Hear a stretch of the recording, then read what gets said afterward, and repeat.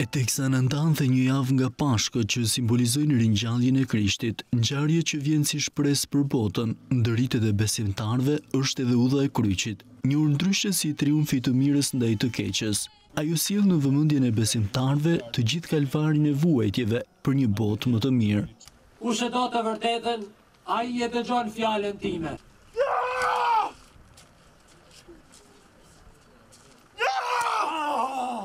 Kjo ngjarje rëndësishme erdhi në një formë mjaft emocionuese nga besimtarët e famullisë së Nenshatit në dioqezën e Sapës.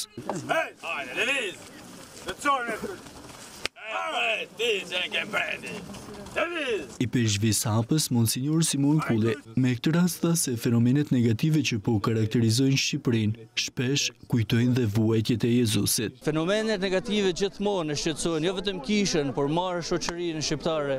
E dëshirojmë që nëpërmjet kësaj udhët Kryqit, nëpërmjet këtyre mesazheve, që në vendin tonë të mbizotrojë dashuria, paqja, harmonia, sepse ato që jetojmë në botën e sotme janë pjesë jo e dashurisë së Zotit, jo e dashurisë së Krishtit, por e një dashurie të qoftë largut që don vetëm të rrenojë dhe të shkatërrojnë harmoninë dhe dashurinë mes njerëzve.